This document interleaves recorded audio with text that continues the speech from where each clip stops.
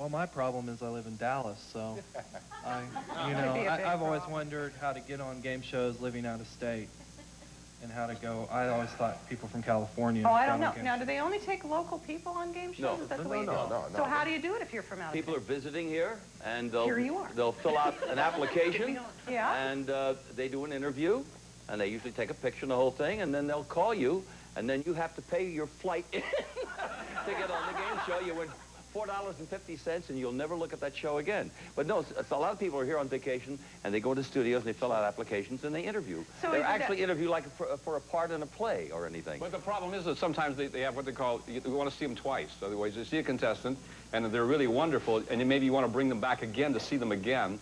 And if you live out of state, that means 2 trips in, so it's real difficult that way. And it's much, don't you think it's much harder to actually play when the tape is rolling than it is when you're sitting at home? Oh, I mean, people sit at home and go, oh, no, that, how stupid is she? And then when you get there, it's harder. It's if you want to know, just play a Family Feud one time.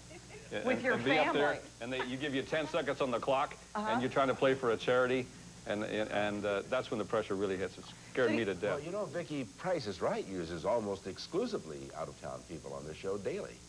Well, you don't have to audition for that one, do you? No. Well, you're just standing in line, and you just go you're down standing there in line at the CBS, and then you get up there. They're always looking for outgoing people, who they try to make a judgment on it, who will not freeze up on camera. That's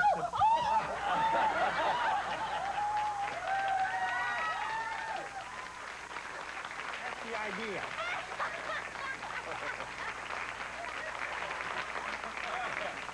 You've been hanging out with those chimpanzees. I had a contestant who jumped up and down like that once, got so excited when she won the money. She had long fingernails, and her fingernail caught me and got my lip. I bled for 3 days. Yeah, you kissed it, it was right here. So do you think that realistically you can prepare for a game show? Do you think you can prepare for Password? Well, I don't think you could prepare for it. If we're looking for tips on the best way to get on game shows, marrying the MC was a... But I mean, some of the harder shows, like, can you prepare for Jeopardy? Can you... They have severe tests on Jeopardy. I mean, you have to take... Oh, yeah. I mean, you have to take some really, really tough tests to get on Jeopardy. Sure. And then are those categories, are those the stuff that those people are really good at, or are they just totally random? I think they're real generalists, I think they're totally random. And, you know, they have a Celebrity Jeopardy every once in a while. And they ask me each time, and you've never seen me do it? No, I would never, Betty. I would be scared to death. And I have dinner with Alex every night, you know, watching it. And I answer, oh, yes, and I tell the dogs, and the dogs say, oh, good, Mommy. I did it. I did Jeopardy with Art Fleming. Did you? With Bill Cullen. As a contestant? We were playing for charity. And, I bet you did beautifully. Oh, we did very well. It was amazing. My favorite, though, was the bonus question.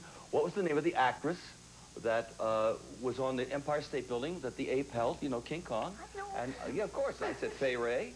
And Fay Ray, and Bill Cullen said Frances Faye. That's a good joke in certain areas. Frances Faye was bigger than the King Kong. And was a piano player, and, well, I shouldn't go into this. Did you guys, when you were hosting your shows, did you get approached on the street all the time from people saying, oh, I want to be on your show, and how do I do that? And maniacs. They always said, oh, you're Dick Clark. Do they get you confused? Yeah, you're Dick Clark. I'll tell you, it's a God's truth. I'm standing waiting to be introduced in Dallas, Texas one time. Guy walks up to me and says, hey, you're Ken Lang, the dating game, aren't you? I says, no, I'm not. He said, oh, you are too. About that time, the guy on the stage says, and here he is, the star of our show, Bob Eubanks. The guy says, see, told you you were. Vicki? True story, I swear it's true. We go back, we've known each other, I hate to say how many years. Many years. I was a page boy at NBC in the 40s. When I was a kid, I was 15 years old. The youngest page, I worked with Jim Rabessa. It was Gene's brother. So we've known each other all these years. And when we were younger, we looked very, very much alike. Of course, I've aged beautifully.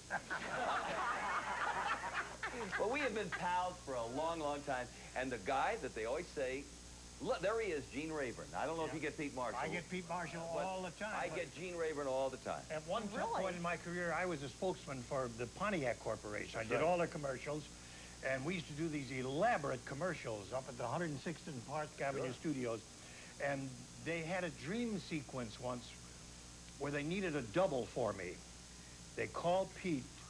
They changed his hair just a little with a new hairpiece, and they gave him a little, they took a plaster cast of my nose, made a new nose for him, and when we had the same clothes on, you couldn't It was tell amazing. us apart. It really was. Really? Yeah.